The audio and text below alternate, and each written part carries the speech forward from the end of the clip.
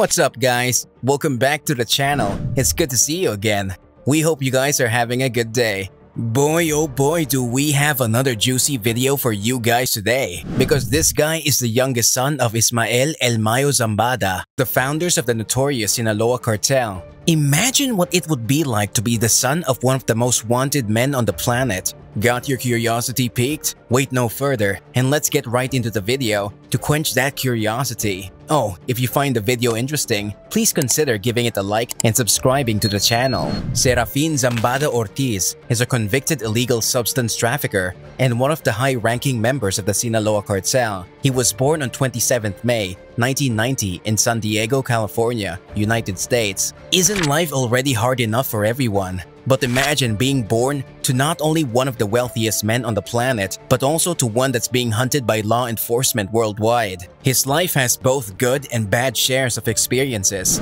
Serafin Zambada grew up with a golden spoon in his mouth, a life filled with luxuries one can't even imagine. Must be awesome, right? Well, not really. When your father is being hunted by both the law enforcement and also rivals, do you think life would not be without its challenges? Believe me when I say this guy really had to get through some messed up stuff. Serafin had his first taste of the consequences of being in a criminal family at the young age of 2. After the capture of Miguel Angel Felix Gallardo by law enforcement, war broke out between the Arellano Felix organization and the Sinaloa Cartel over control of Tijuana. This turned one's friends to cold-hearted rivals. All of them turned against each other and blood began to shed. Serafin Zambada also had his fair share in all of this. As mentioned earlier, on the day he became 2, a car exploded just outside his birthday party. Not only that, when he was just 9, gunmen stormed into a Mazatlan hotel room from which Serafin and his mother had left moments earlier.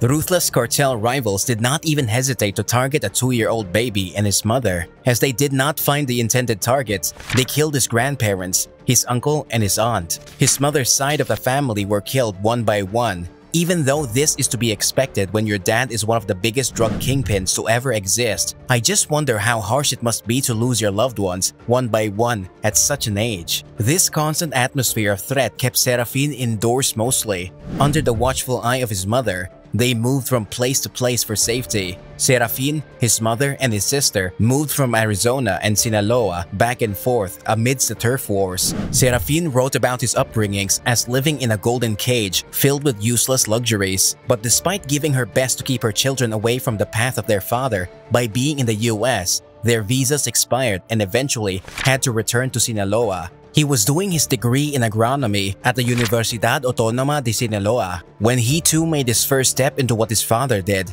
He also got married to Karime Torres Acosta at the age of 20. Karime was the daughter of Manuel Torres Felix, another former Sinaloa Cartel drug lord and one of the most faithful hitmen of El Chapo Guzman. He was a married man in his early 20s, taking baby steps into a criminal life. Serafin and Karima had 2 children later. Serafin soon started to climb the ranks of the cartel hierarchy. Being the son of El Mayo helped to accelerate his growth. Within no time, he became in charge of the division of the cartel which trafficked illicit substances to San Diego. Money and status came his way. Serafin was someone who wanted to let others know what he was up to. He frequently flaunted his wealth and luxuries through his social media, and he only realized later that it was something which got him into trouble in the first place. Photos of jewelry, gold-plated weapons, exotic animals, luxurious cars, designer clothes were posted through his Instagram and Twitter handles. All rich, stubborn kids are the same, aren't they? Even a narco corrido song was written about him. It mentions him as someone who loves women,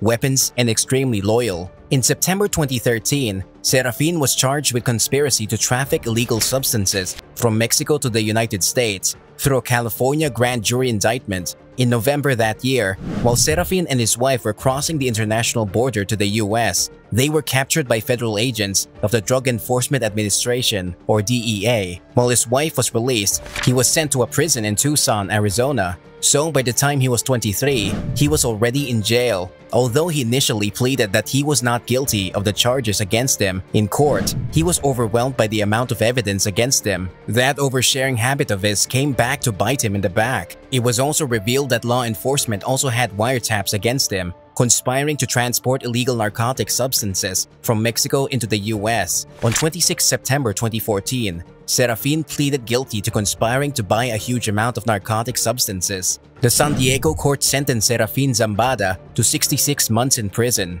He wrote to the judge about his past upbringing and how he realized his actions have caused harm to other people. He expressed his remorse through the letters. He also told the judge that he learned that in the narcotics business, one tends to hurt a lot of people, and he regrets being the cause of harm for so many people. He also described his life as living in a golden cage in these letters. He said in Sinaloa, there wasn't much to do except to get into the narcotics business. Something interesting about his trial is that, while his crimes are significant in nature, which usually results in facing a minimum of 10 years in jail and a hefty fine, Serafin Zambada was left off with just 5.5 years of sentence. The court reasoned that such a sentence was given after taking into consideration his young age and his genuine remorse. His lack of violence in his criminal career was also noted by the judge. The letters written by his family and friends, who described him as a kind and helpful person, also helped to reduce his sentence. The guy had received more luck too. Even though he received a sentence of 66 months, he got out of jail after serving 58 months. He was released in September 2018. He was able to get an early release because of his good conduct and also because of the letters written by his mother to the prosecution asking for a lighter sentence. It is not known if Serafin Zambada was able to strike a deal with the prosecution for a reduced sentence. His indictment details of the case were never released to the public and still remain sealed. Who knows? Maybe the guy might have ratted out one or two of his business partners, as the capture of the son of the one and only Ismael El Mayo Zambada is not something which happens every day. Serafin Zambada became a critical link to the series of major crackdown on narcotics in the US and Mexico. His hearing was a significant closure to one of the long-running chapters of ongoing feud between the authorities and the Sinaloa Cartel. Details about his whereabouts after his release is still not known, and since he's still a US citizen, he would not be deported. But he might have left for Mexico willingly. His father still remains a highly wanted fugitive, along with his two brothers. Some truths about the history of his family were actually known to the public through the letters written by Serafin Zambada. In the end, it appears as if Serafin Zambada actually changed and he repented the things he did in the past. It was reported while he was in prison that he actually wanted to finish his schooling to obtain a college degree. After this, he wanted to help his mother with her farms and finally be a proper husband to his wife and a father to his two children. News about him might surface on the internet in the near future. Who knows? And let's just hope that it's good news. So, what do you guys think about the life of Serafin Zambada Ortiz? Do you guys believe that he deserves a second chance? That he really regrets what he had done in the past? Or do you guys believe that he will go back to dealing narcotics like his father and his brothers? It is true that considering other drug lords, Serafin Zambada is way better than most of them. He might be a criminal and a little spoiled, but comparing the ruthless acts of other cartel members and leaders, which resulted in a huge number of loss of lives, Serafin Zambada is only taking baby steps. Anyways, what do you guys think? Let us know in the comments if you think he has really changed. It's time to end the video, folks. Please let us know if you liked the video. Give the video a like if you want more content like this. Subscribing to the channel also helps us a lot. Do remember to share the video with your friends to let them know about the life of the youngest son of El Mayo. Let's meet in another video, and until then, stay hydrated and stay safe.